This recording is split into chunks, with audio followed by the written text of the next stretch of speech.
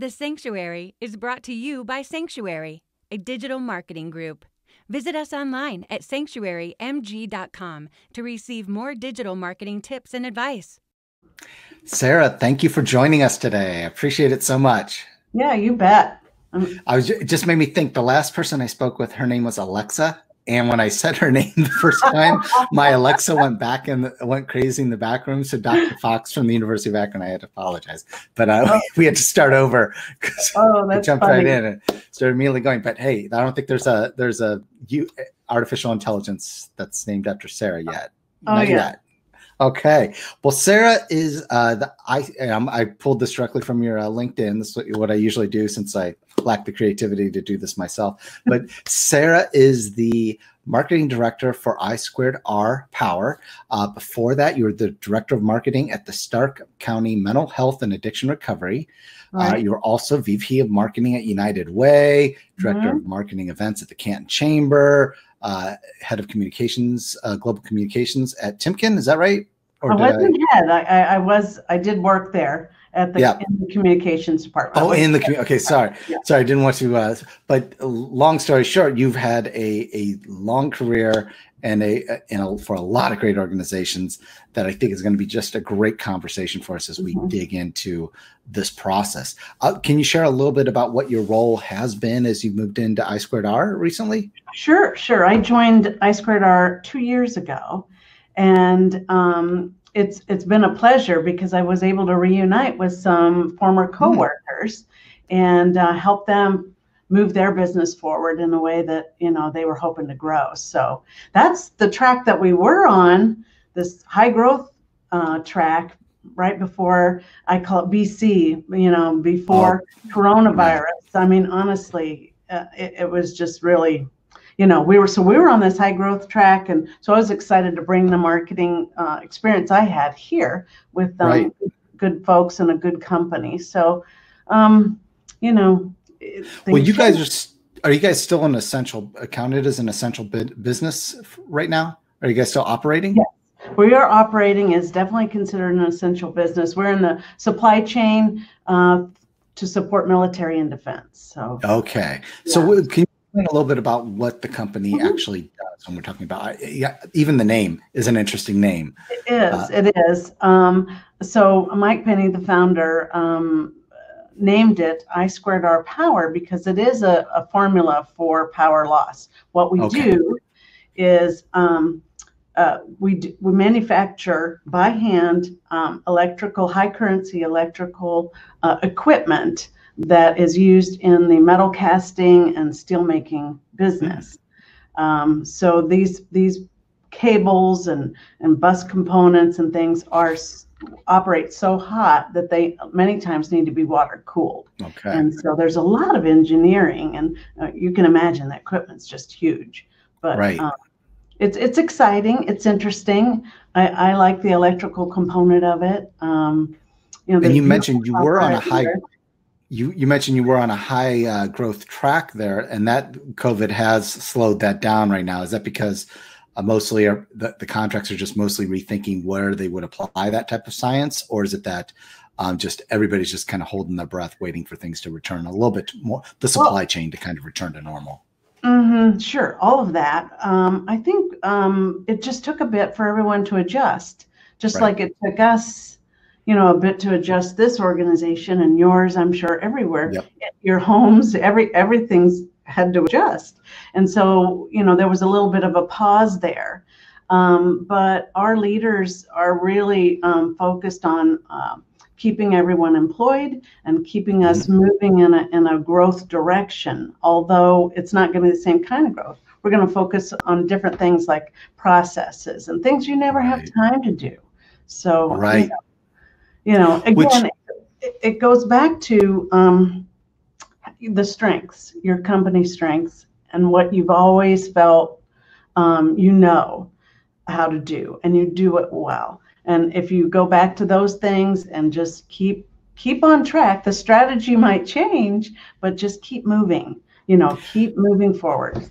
That's something I've always liked in our work together, and we've really enjoyed it. And I feel like I've learned a lot because you're coming at it from a very disciplined approach, and you're in a very entrepreneurial organization, a very fast-paced organization. These guys are very smart. I've met them, and they're also very strategic and very disciplined. But at the same time, the entrepreneurial spirit sometimes gets a little rushed, and to have that person who kind of helps formulate a marketing strategy, even just hiring you, is quite frankly very strategic in that way of, we know we need that marketing discipline rather than just going out and selling, because both are also great natural salespeople, right? That they get in front of somebody, they can close these deals. But you're adding a bit of strategy. Even your trade show process is much more disciplined than anything I've ever seen. I'd love to kind of speak about how you're looking at those processes going forward.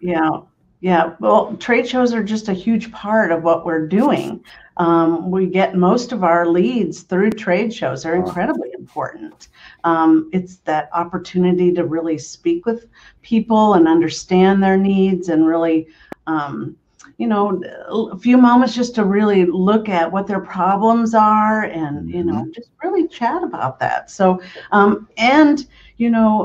those industry friendships and those industry relationships are just critical as you're supporting a brand, and really making sure that you're doing all those right steps to grow those relationships. So, how do you expect that to transition, even over the short term, but also the long term? Has the acceleration in technology, or this whole the way we're communicating now, do you expect that's going to play into the trade show process going forward, or your marketing strategy going forward? Yeah, I think it'll just be an added component. I think we'll still have trade shows at some point. Yep. Both of ours were canceled. Both of the big ones, at least for our two major markets, were canceled just this past couple of weeks. And we adapted. Obviously, everybody's adapting, and so we did something virtual. Yeah. Okay. Good. Yeah, and that went well. I mean, we got nearly as many entries as we would have if we were standing in the booth floor. What we do miss, though, is that interaction, that discussion. We're happy to hold events. We just want to be in front of the customer. So, can you explain tell us a little bit about the virtual event that you did do? How did that come out? What did you guys talk about? What did you show? What was that? Okay, so for several years, even before I came along, our leaders had been giving away a Pro Football Hall of Fame signed football. Right. Of course, from Canton, we're proud of that. We're, it's just another great place. If you come to the plant, it's a wonderful place to go visit too. And we just wanted to capitalize on that. And folks, there was a reputation of, stopping by our booth just to see that football. It fit our market demographics, the football did. And so, we kept working with it. And it honestly, we got so much positive feedback even last year through a pre-registration process that we wanted to do, implemented, that it was just a natural fit. When the show was canceled, we just thought, well, we'll just have this thing virtual, Right. And we had as much participation, nearly as much participation this year as we would have on the booth floor. So that was exciting. That was really good. So were you able to have good exchanges with the people participating in that? Were they just showing up for the football? Were they engaging with the actual content and the subject matter that you're trying to have that discussion with them with? Well, again, it comes back to those relationships, and you're right about those conversations. So we just had the drawing just last week. And so this week, our new salesperson is likely going to be following up individually with every entrant. Right. And BC, we had a new salesperson come on, great guy, new sales engineer, and just to getting in the training mode, and honest, poor guy, couldn't get out on the road, couldn't make appointments. The appointments that were made got canceled. It was just, but this has been really fantastic for him. He's been able to utilize technology just like we're using, Right. and have virtual calls. So And we're ideally hoping, move a little faster, but still hopefully have the same level of depth. See, I do think there's like, so the tool we're using right now, it's something called EverWebinar or Webinar Jam. It's a tool for virtual webinars, virtual web conferences, talks like we're having here. But I'm wondering, like with your organization, you could even be using this for the sales team to be able to show, well, here's our production, or here's a diagram, because you can pull up assets. I haven't really leveraged any of that with what we're doing here, but I would think for a virtual webinar, like as you guys have done, you could say, oh, well, here's how we do this system. And for a salesperson working one-on-one, it could almost be an advantage of, well, you couldn't see our plant before, you couldn't see all these things before, but here I have this nice set of assets that I can bring up on a call, show you, or we can diagram things out through tools. It might be an enabler that, again, I think works in conjunction with face-to-face, because I don't think that's going to go away. We may be elbow bumping, but traditional marketing is not going to go away. Yep, I know he's talked about taking the camera on the go and just, the call on the go, and just go right out on the plant.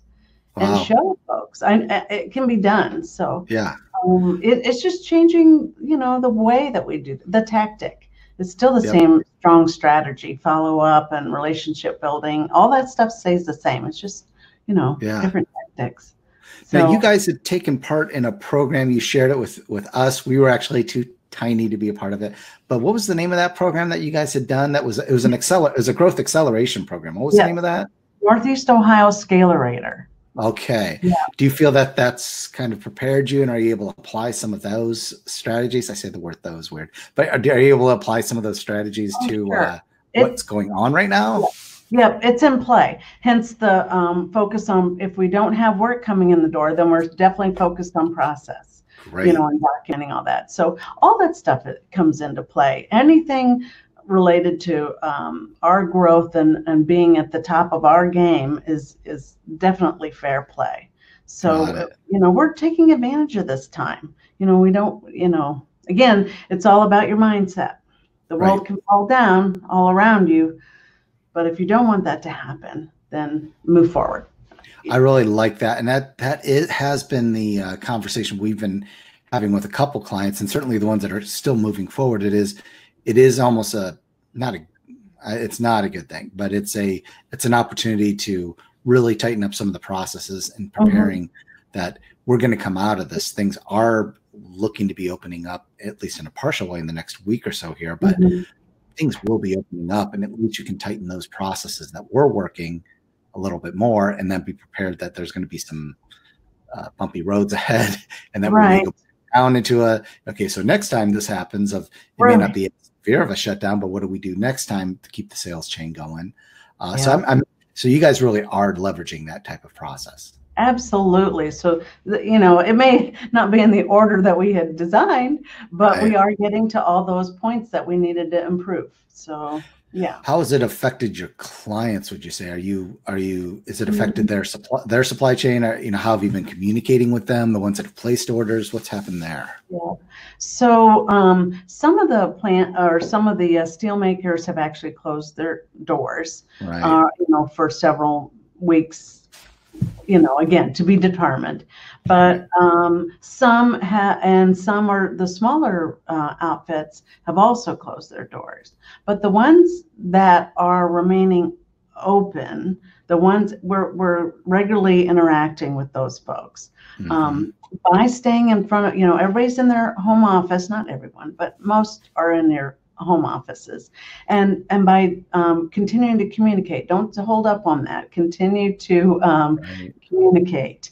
And that's why we're staying in front. So if I'm a small shop and I'm at home because, I've had to furlough my workers, I'm still receiving emails. And I do need to do some maintenance on some of my, machinery. So why wouldn't I consider maybe doing that at this time? Unless funds prohibit, I'm going to consider things. I'm going to consider it. So as long as we stay in front of the folks as that first choice, that's the most important thing.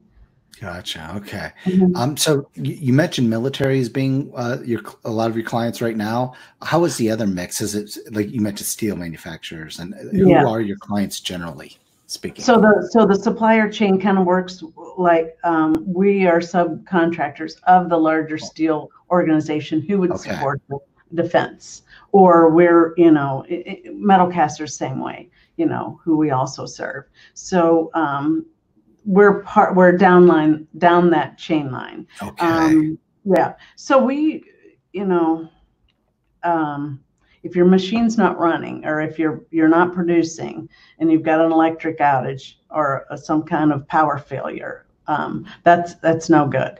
If you don't have a spare, that's terrible. So you're out of work. You've blown a heat, and you can't. Wasted production time. It's just, it's a terrible situation. So we can usually hop on and help.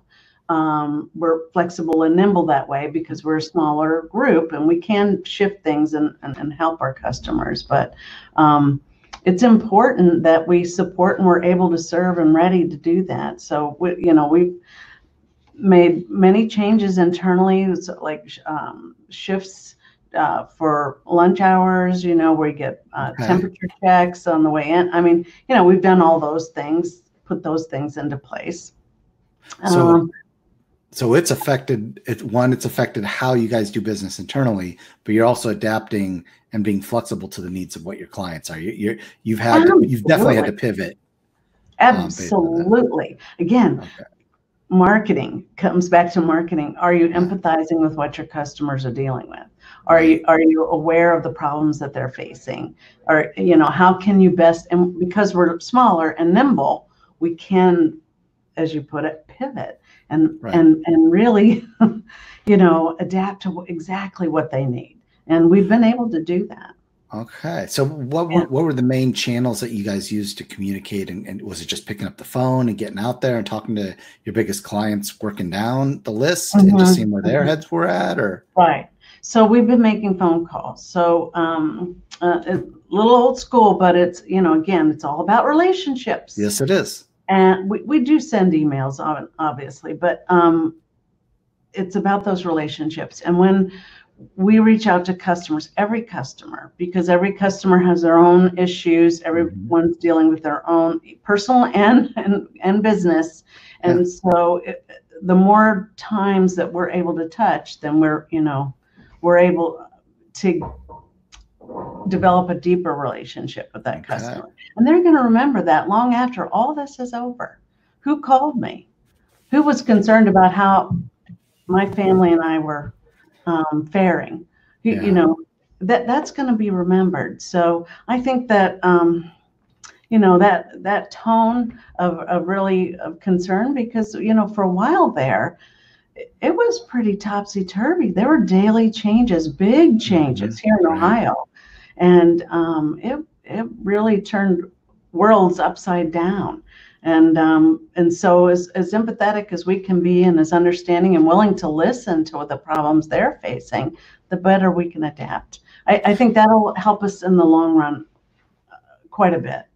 So that's been, and that's kind of the thing we've been talking about too, is, now is not the time to be pressing for a sale, so to speak, or to be continuing on the deal. It's to find out, how can you help and serve your clients in that manner, and where their needs are. And you're right. I'm on the personal side, I'm kind of, we've tried to be careful about delving too much into the personal side of how people are doing, because I think there is that emotional connection. Sometimes I just want to respect people's privacy, but at the very least, as a business owner, I can relate to another business owner who is feeling the pain and the questions that they have to may have to make as far as furloughing or unemployment or anything like that, of how are you going to deal with this and how are you getting through that? And that's how we've tried to approach it, is saying, hey, what do you guys need in order to keep that messaging going? And we've had a lot of clients that are B2C, quite frankly, just they can't do anything right now. So we're just trying to help them where we can. What are your goals with, what do you think your priorities are going to be coming out of this? Like, have you got to okay, I see the end, I see the light at the end of the tunnel, I see where we're going. These are our priorities coming into the summer, and this is what have you guys talked through that yet?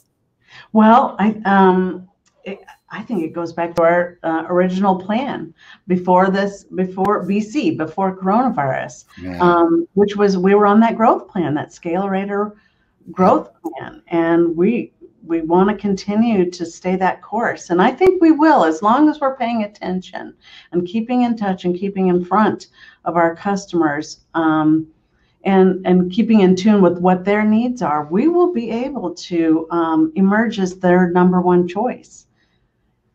I firmly believe that. As long as we're doing everything with a tone of empathetic tone, concern, providing information that's genuine, and and certainly not being callous about this, because there are people.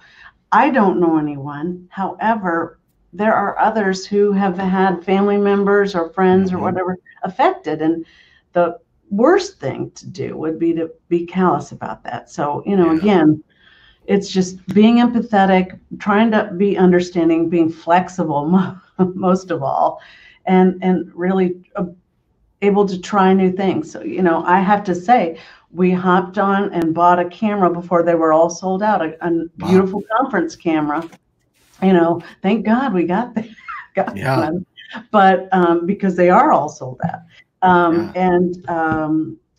It's been a wonderful thing, but just being able to, we didn't know how it was going to work exactly, but we knew what we wanted to see. So we just, muddled through it and made it happen. And I guess what I would want to see is, again, it goes back to, and this comes from my mental health work. You gotta look to the future. And your question was indeed about the future, and what do you want to see for that, and what is your vision for that, and how are you going to grow the company and continue to live the vision that you've seated for your company, to live that mission, and how are you going to pull your colleagues through that? And again, it doesn't change. Just keep doing the same things that you have been doing, and look on your strengths to continue to move forward, because you have built those strengths for a reason. And if you use them, to pull yourself through something like this pandemic, you'll be remembered for that. And you will emerge on the other side for your customers, for your employees, for your suppliers. You will emerge on the other side as that number one choice. I will say, though, I think your organization is, and I think we work with a lot of organizations in that same mindset. You're unique in the fact that your process already builds in that empathetic nature, that authenticity of understanding where the client is first before marketing at them. I think through this whole process, I've been getting emails, phone calls, things that have not considered that. It's almost as if business is as of usual. It's a little annoying that you have to work from home, but not even taking into account some of the challenges of like you're saying, personal. What's the health factors associated with the person? What's some of the cash crunch decisions? And I'm noticing a lot of marketing coming at me and even at our clients that are just, it's almost tone deaf of, I gotta make the numbers. Hey, we talked about this deal and you were going to get the software and you're going to try and sell it to your customers. It's like, yeah, that might be on pause right now. I hate to tell you, I know you got to hit this end of the quarter goal, but this isn't going to happen this month. So I think that's where you're unique, and you're coming at it of keep doing what you've been doing, but you've always been very understanding of who am I talking to? What's that conversation? Even, you've done an interesting project when you first started there. Your first thing, what did you, talk us through that. You did a thing of trying to understand the customer. I thought that was great. Can you share about that? I reached out with phone calls, and we did a customer satisfaction survey right off the bat. I needed to understand what the problems were, what they had to overcome, what they liked about us, what they didn't like about us. And it really started our customer journey. And I was able to build a map based on that work, plus all the other data points I was finding. And it really informed how we needed to move forward. So it's just fundamental marketing. It is. It's like common sense, but not everybody has it. So, but you went so deep with that. And there's I've always been attracted to, like I'm in digital marketing, so I think a lot of people think it's new. And I have always just considered it direct marketing or traditional marketing with a new medium. So what I love about that is you're taking, you certainly implemented digital as part of that process, but you had authentic conversations, and you started with asking the sales team what their thoughts were, but then you didn't stop there. You went back to the customers and heard what they had to say. And that, I think that informed completely the messaging, the tone, and it changed a lot of the assumptions that had you just been listening to the people who are already doing it, our customers want this, you had your own view on that and you had data to back that up. Right. I thought that was fascinating. How many people did you guys talk to? Well, we were able to reach 50% of our hit list. And I thought that was a miracle. Yeah. Really, truly, because people don't have time. I'm hoping, okay, just a thought. I'm hoping that people, this event will help change mindsets about what you have time for and what you don't have time for. I know that, and you brought up the digital marketing aspect. I get people emailing me all the time about digital marketing. I can help you. We can help you. But I could ignore those, or I could respond quickly. Right. And what I do is I respond quickly to let them know I don't need any help, and basically stop. I could not do that. I could just let it go. But then I don't know, it's just a small little point, but I think it might help people really refocus their time and energy. Okay, I'm going to let this person go. I will take them off the list. I'm not going to continue to bother this person. And so it's just those little moments and that influence our business decisions and how we conduct ourselves that I'm hoping we'll see a positive change in that.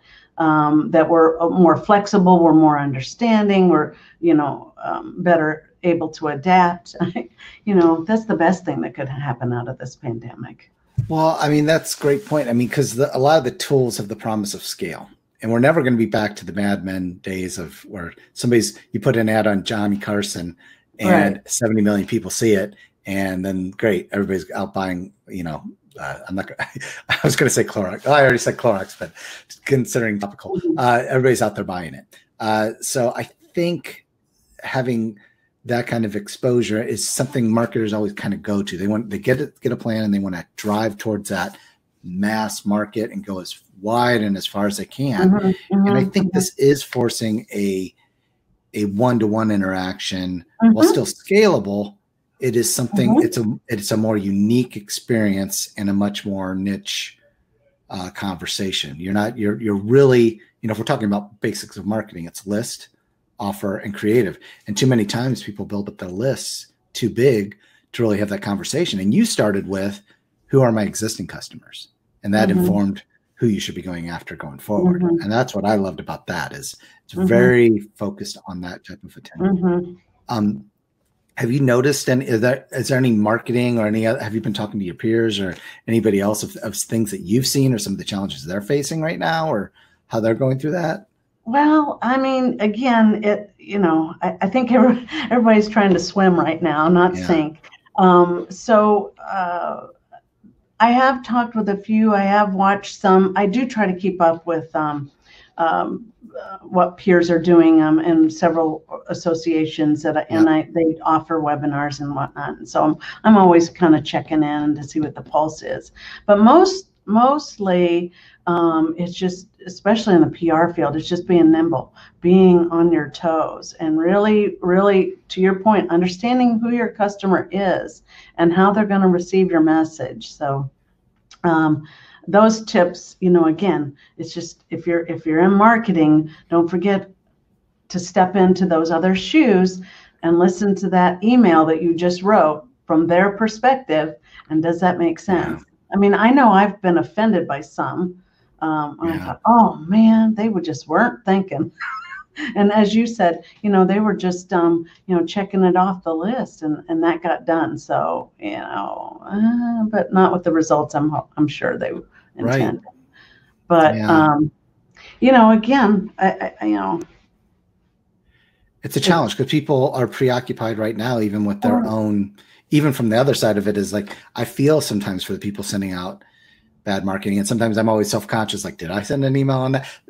I'm always afraid that I'm doing those types of things. At the same time, I feel bad for the people who they're in a desperate situation. And I think one of the things I like what you're saying is like, are we going to think deeper or be a little more, it's just going to change in the long run of one of us, maybe just being patient. You're showing an act of kindness by saying, hey, you could keep marketing to me, but I work with Kelly Brown and Sanctuary Marketing and they are the best. No, I see. But right. That's an act of, sometimes saying no is an act of kindness, and so that they aren't running their engines on something that just, quite frankly, isn't part of the discussion. Talk to you in 6 months, but at least sending that expectation is a kindness, and I think it's I'm hopeful of that too. Yeah, I think it again, it's that personalization. It's really understanding.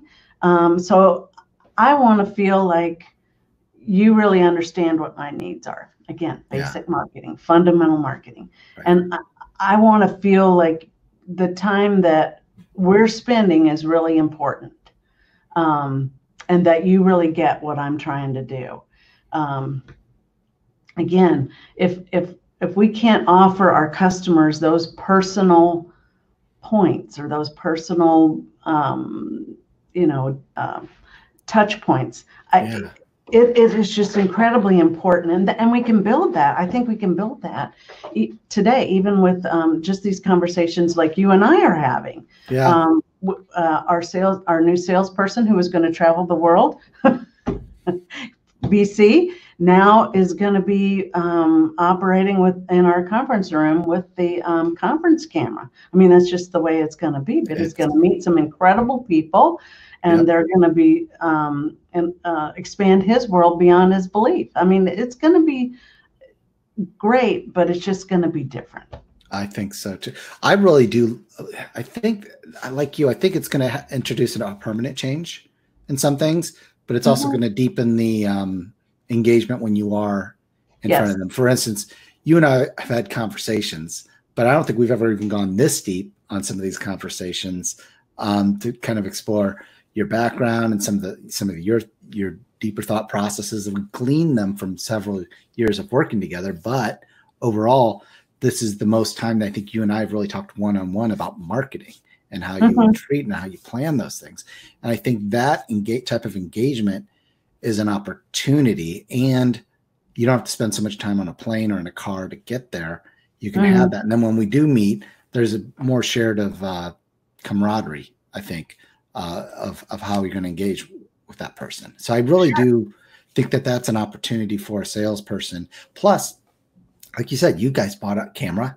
I think a lot of clients out there, a lot of people, they're on the thing and they're saying, well, in many respects, this is kind of great because then I don't have to entertain Kelly in my office or something and have that awkward thing while I wait for I bring in Mike and the other guy. And it's like, you're just, hey, we can have that. It's at 10:30. And then guess what? He's out the door. It's going to end.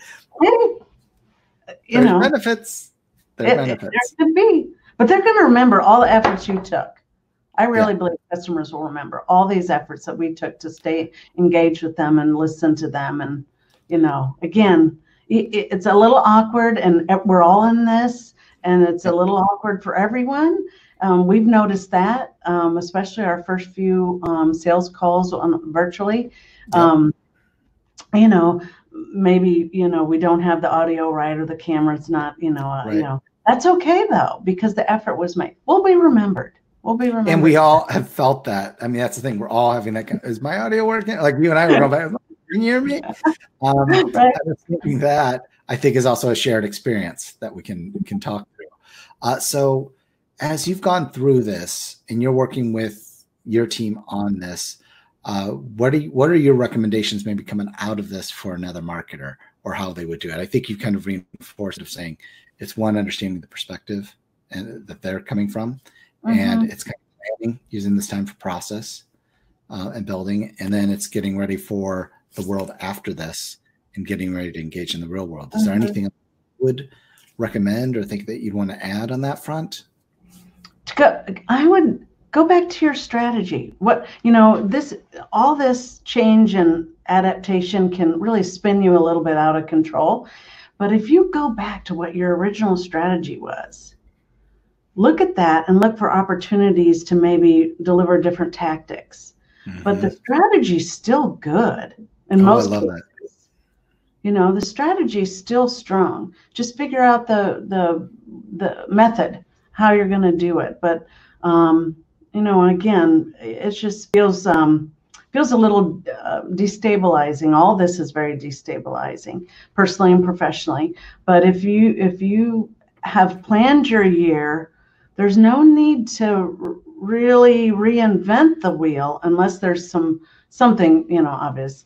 But if you've got a strong strategy, you have these goals in mind, just stick to those and figure out a different way to do it. So we don't have to change the business we're in just because we hit on this bump. We just have to adapt that business to that world. Exactly. I read an article which relates to that.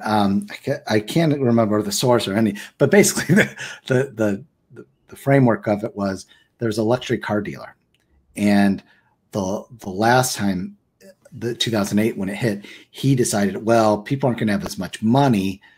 Granted, I've been selling luxury cars to all these people with a lot of money. I'm going to shift and I'm going to start selling a lot of cheaper cars. And he went out of business because he didn't stick with his own customer base. He didn't understand that his customer base still probably had those funds. They just may have been changing the dynamic of how they engage with it, payment terms, whatever. But the people who were hardest hit were actually the lower income levels that were really inequitably hit, kind of like what's happening now. And they weren't buying at all. So that ended up driving his business down because he pivoted too much. He didn't stay to his core of who he was, who his customers were. And like you said, what's made you successful up until this point? How do you get there? And so I think that's kind of a challenge, I think, for a lot of people, because you question, who am I right now? What am I going to be?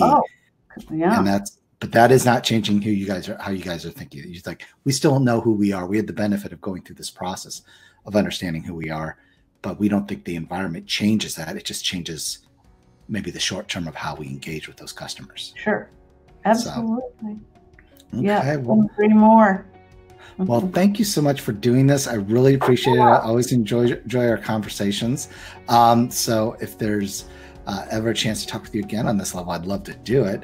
But other than that, I hope you enjoy your day, and we'll take it from there. Well, great. Well, thank you, Kelly. This has been a pleasure as well. Thanks so much. Awesome. Thank you so much. Thanks again for being here with us, and we hope you enjoyed this episode of The Sanctuary. Check back often and visit us online at sanctuarymg.com for more tips and advice around digital marketing and how to grow your business. Have a great week.